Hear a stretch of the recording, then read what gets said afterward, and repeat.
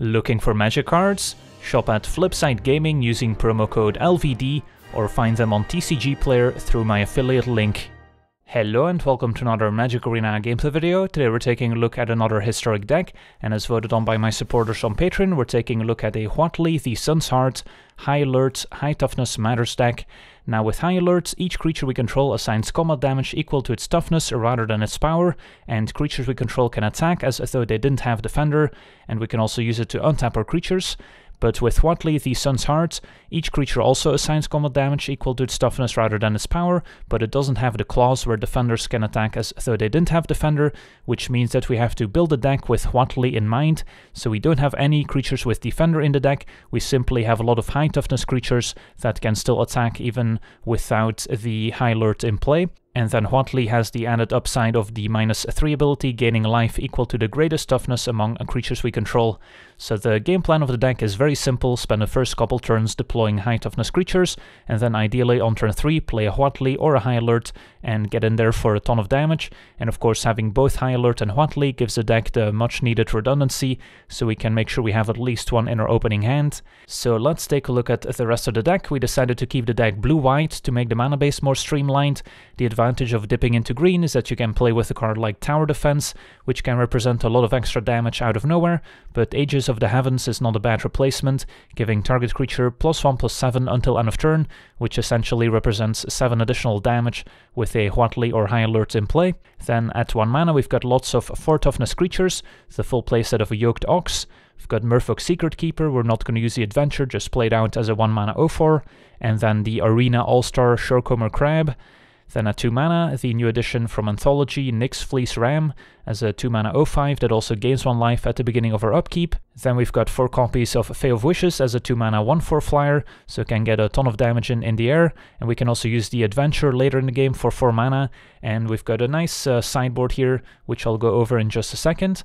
Next up we have 2 copies of Tetsuko Mizawa as a 2 mana 1/3 legendary creature, saying creatures we control with power or toughness 1 or less can be blocked, which is the case for every single creature in our deck. So against opposing creature decks, that gives the deck some much needed evasion.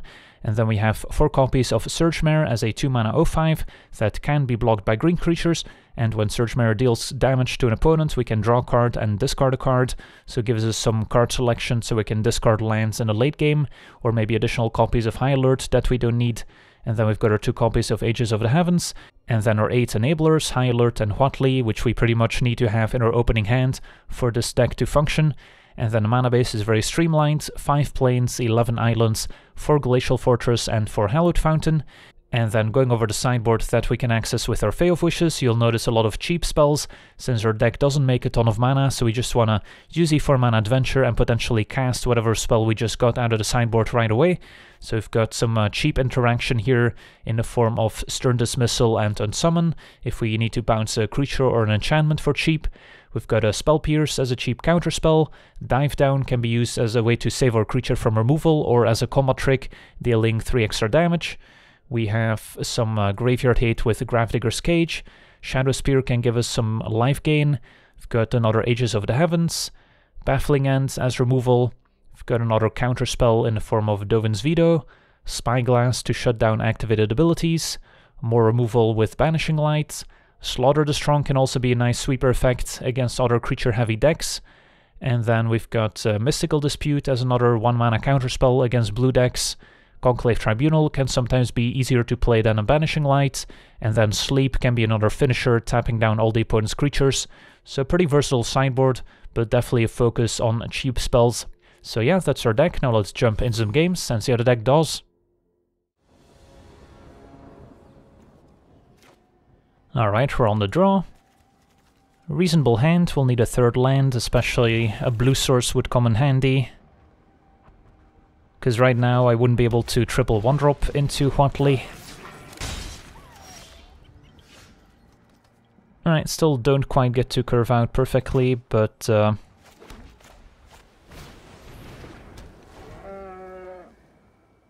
life gain from Huatli could definitely come in handy against the red deck. Although the downside is that they could potentially use burn spells to finish her off. The islands turn late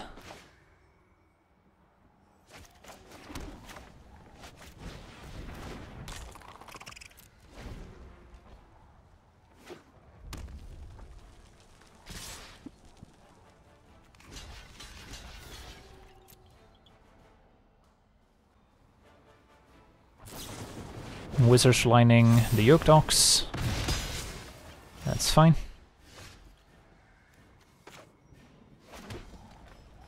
So yeah, I don't want to play Huatli quite yet, so we'll just go Surge Mare, and the next turn I can Crab plus Huatli. Although I will have to be more careful with how I block.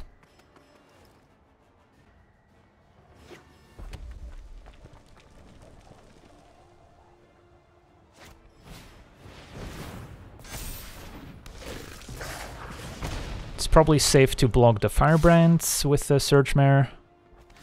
Although they could go like 3 damage burn spell and then use counters from Steamkin to play Chain Whirler to finish it off. But also don't want to take any unnecessary damage.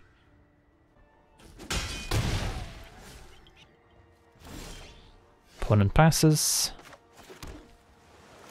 So now the question is, do I minus the Huatli? Probably not.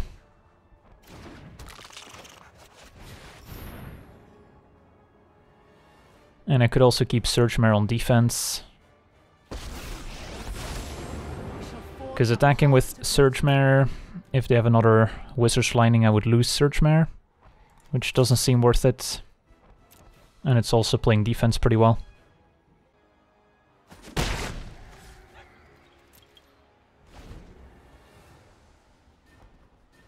And our opponent probably will need to use a lot of burn to kill Huatli, and then hopefully we'll draw another one or a High Alert.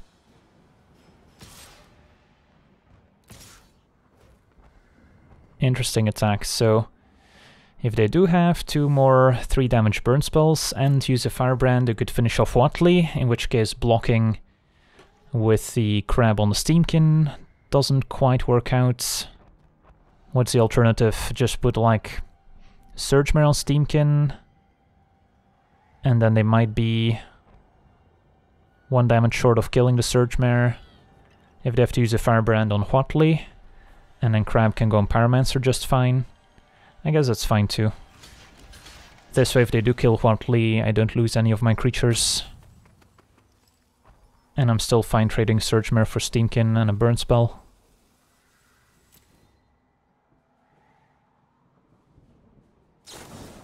Alright, so they do have Wizard's Lining and Lightning Strike, and they'll use the Firebrand. Alright, so we did essentially 3-for-1 them here with Huatli. Didn't lose any of my creatures yet. Although Skewer the Critics will finish it off. And there's a backup Huatli, alright.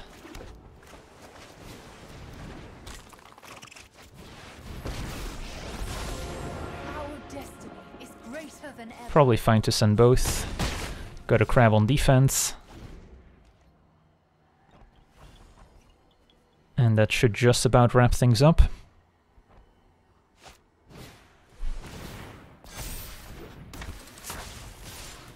All at Huatli, kill the Steamkin.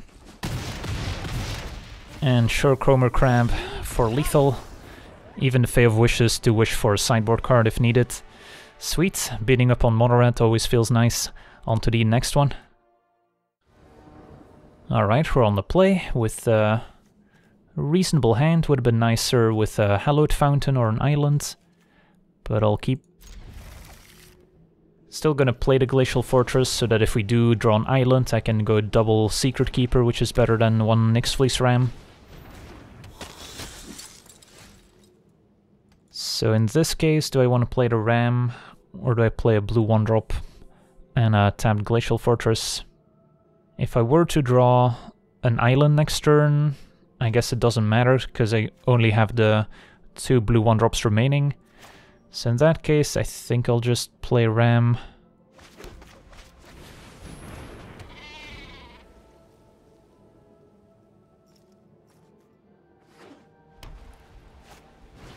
Opponent on maybe a Vampire deck, or just a white aggro deck. There's Huatli. Just gonna play a Crab and a Secret Keeper. And then next turn we can start attacking.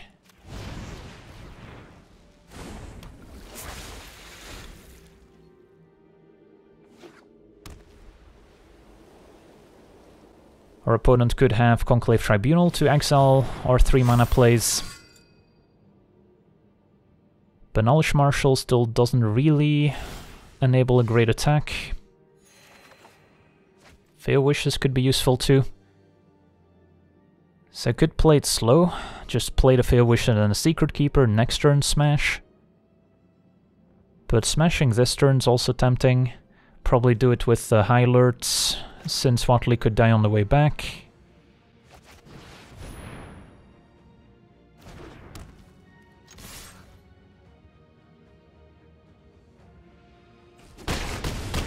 Opponent takes it down to 7.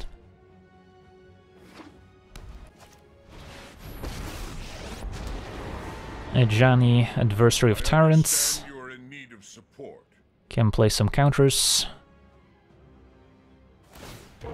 Look how far you've come. Alright. Yoketox. So, I think we're just going face here.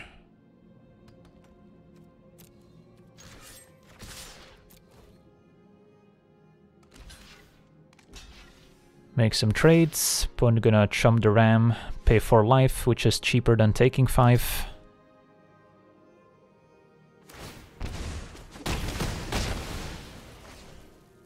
And then just playing the Veil Wishes gives me a lethal threat in the air, so I kind of like that idea.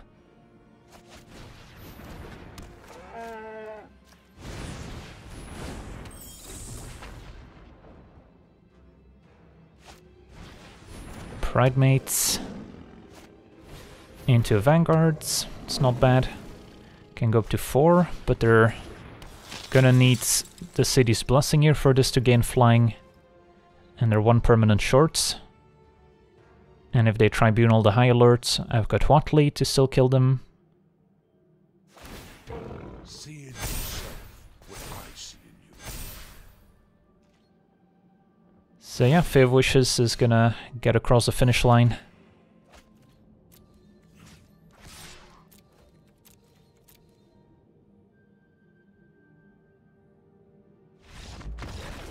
Sweet, managed to beat Mono White aggro. On to the next one. Alright, we're on the play, and yeah, the sand's okay. Sadly no double blue, so don't quite get to curve out the way we want to, but we still have double Secret Keeper into Huatli on turn 3.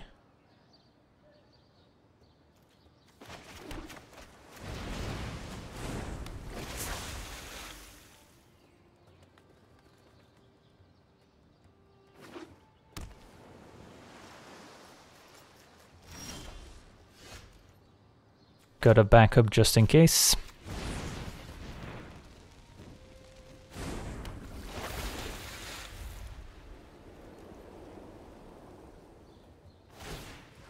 Opponent cycles a Lonely Sandbar. Could this be the treasure hunt deck?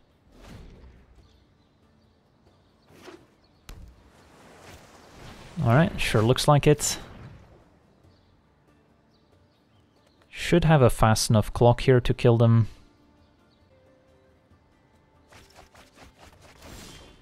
More Huatlis.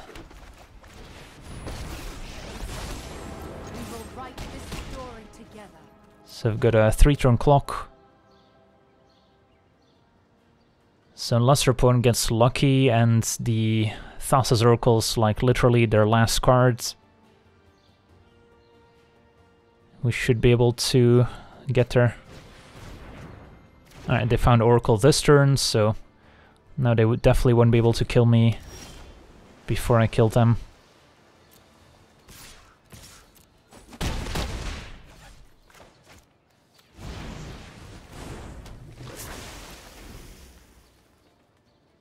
Could also randomly mill one of their key cards with the Secret Keeper.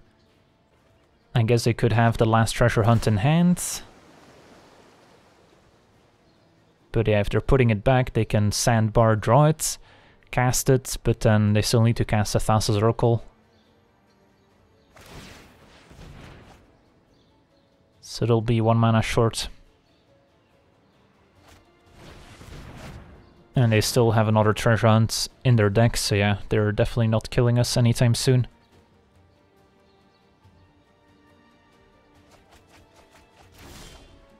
Alright, sweet. On to the next one.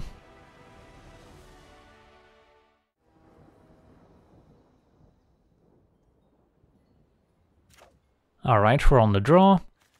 Hand's fine. We'll need to find a third land, ideally a blue source. For now, probably lead with the crab.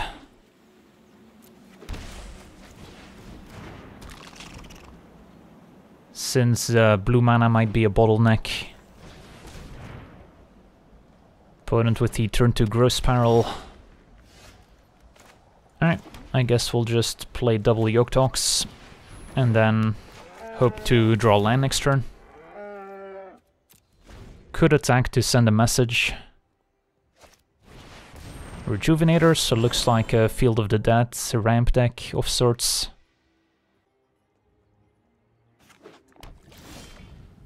There's land 3.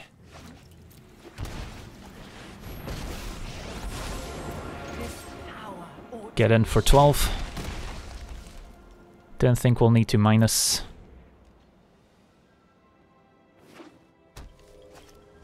Ooh, time wipe, alright. Get to rebuild with Surge Mare and the Nyx Fleece Ram.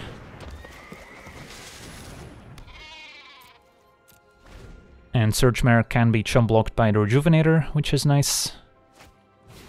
There's Golos. Gets fields, but they won't make a zombie right away. And these 5 toughness creatures do line up quite well against Golos at least. So we'll attack.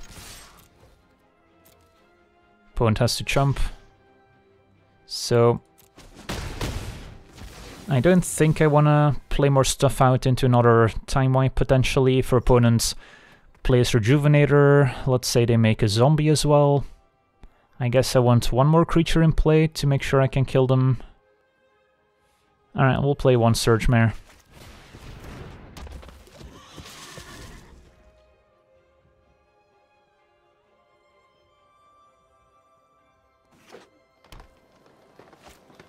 It's gonna be an Agent of Treachery. Oof. I guess it's just gonna steal my Huatli. But then I still have Surge Mares that can attack. So we'll see. They're gonna steal Surge Mare instead, fair enough. No reason to activate it. But now they're still chump blocking, so it's not that bad.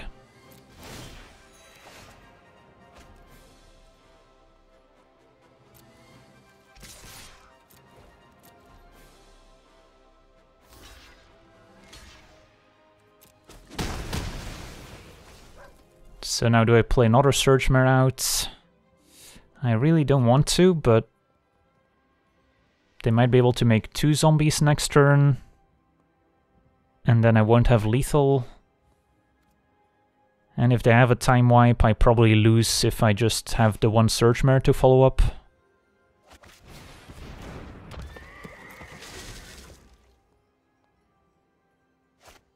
So there's a Rejuvenator.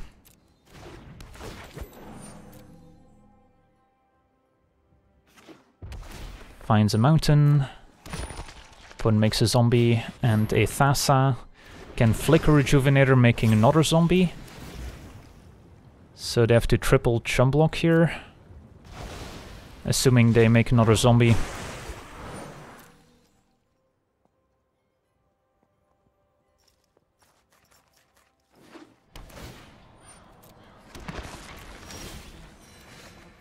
More Surge Mares, so let's get in there.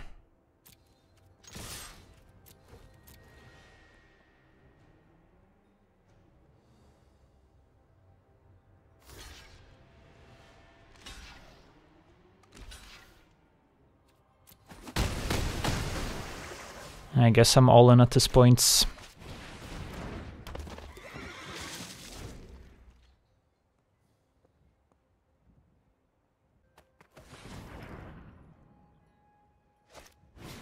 It's a Fairy Time Raveler, sure.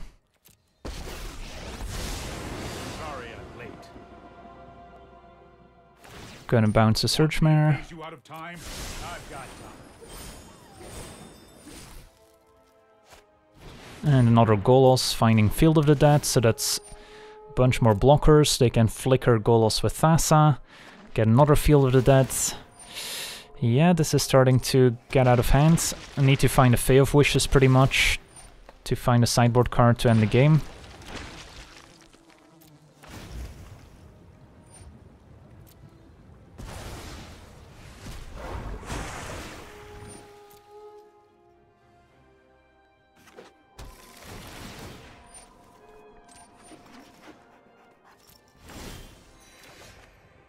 Yoked Ox. I think I'm still attacking them, but don't love the spots.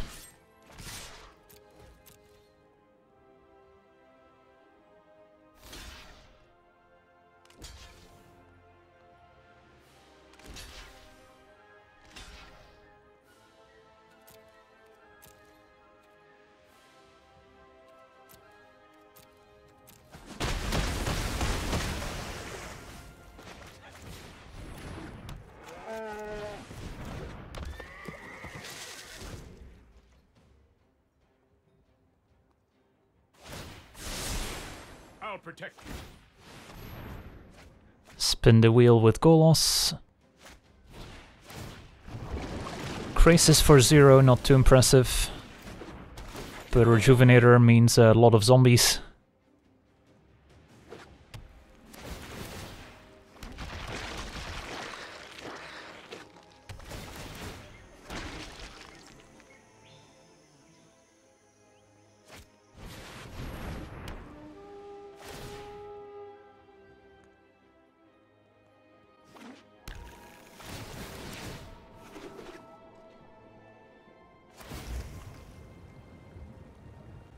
So they've got all 4 Field of the Deads. So 4 zombies per land. Probably gets Fabled Passage here. No Fabled Passages. Well, all I can do is play some defenders out, but at this point I think we're just dead on board maybe. Suppose I should have gained life with Huatli. Gain 5 up to 26. But I don't think that would have mattered here.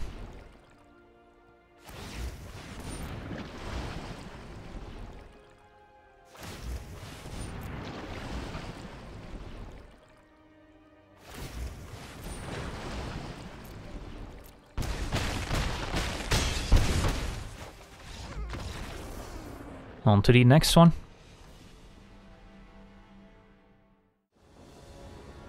Alright, we're on the play with pretty good looking hands.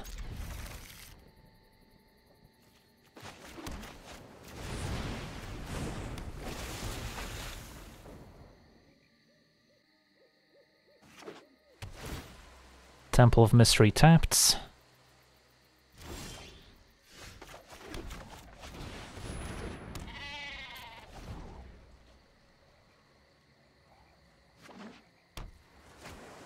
And a Leafkin Druid. Alright, so we'll get Resolver Huatli. Could go 1-drop plus 2-drop first, but if they are playing counter spells, I want to make sure this resolves. I shall wield this power for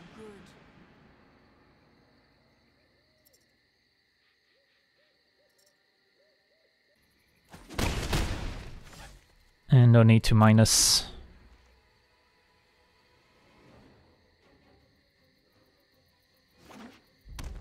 Opponent is on Teamer Elementals. Uro gains a bit of life back.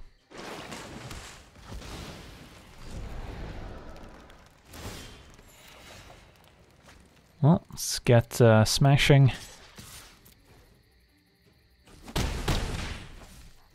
And then I'll probably keep the Fae of Wishes to wish for. Definitely don't want to mill my opponent when they have Uro.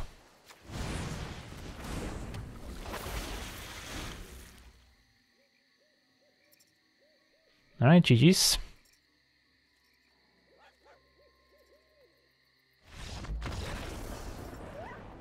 Yeah, sometimes you get easy games like this. On to the next one. Alright, we're on the play, and our hand's very good if we draw a third land in 2 draw steps, so we'll try. The triple 1-drop openers are the ones that tend to be the most explosive, and we've got the mana to do it here. Perfect.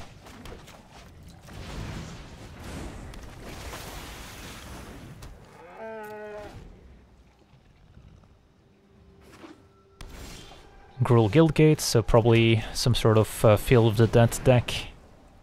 But yeah, we're getting in for 12 damage on turn 3. And no sweeper's gonna save them here. We even have the backup Huatli in case the High Lord gets answered somehow. And our opponent explodes. Easy peasy turn 3 win. On to the next one. Alright, we're on the play with a very solid hand.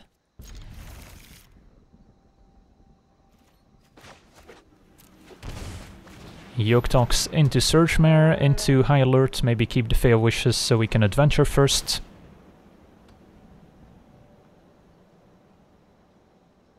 Facing a Temple of Epiphany.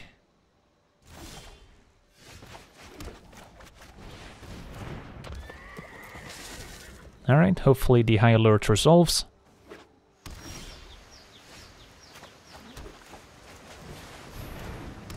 Also get to loot away a land thanks to Surgemare.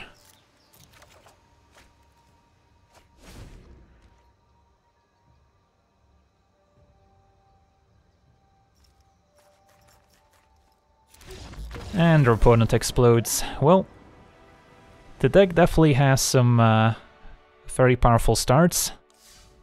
Haven't had too many issues with having the Huatli or the High Alert in my opening hand, and usually only takes 1 mulligan to get there, so the deck is very consistent, but especially if we're on the draw and the opponent has a timely sweeper, it can be difficult to recover, since we don't have a great backup plan after we deploy our first wave of creatures, so the Fae of Wishes is probably the best late game our deck can offer, and in the games we play today I don't even think we wished with the Fae of Wishes even once, although in the practice games I played with the deck on stream, we did get a couple bounce spells with it or dive downs, so it can definitely come in handy. But if you don't want to spend the wild cards on the sideboard cards, it's totally not necessary. Just toss in a couple of those cheap 1 mana plays and you'll be fine. And besides the mana base, the only rare in the main deck is the Fae of Wishes, so the deck is actually surprisingly budget friendly. So yeah, that's gonna be it for me today. Wanna thank you for watching, hope you enjoyed, and as always, have a nice day. I also want to thank all my patrons for being part of the channel, and you can become a patron yourself today and decide the topic of future videos over at patreon.com/LegenVD.